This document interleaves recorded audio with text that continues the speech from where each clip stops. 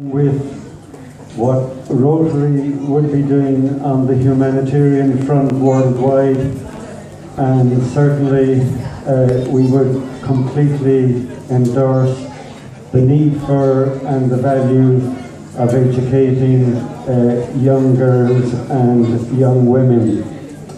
And I'm also delighted that I guess one of the reasons we're here is that the former Minister for Education, Kenneth, is a member of the Rotary Club in Nigeria.